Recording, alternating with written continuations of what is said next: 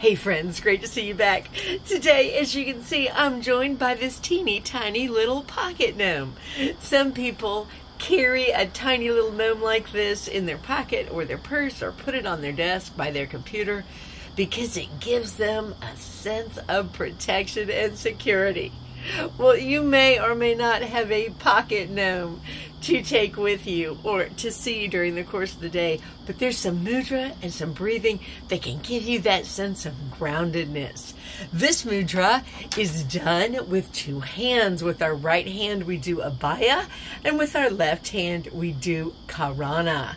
To this mudra, to add to that sense of grounding, we make our exhale longer than our inhale. So let's breathe 5-7 and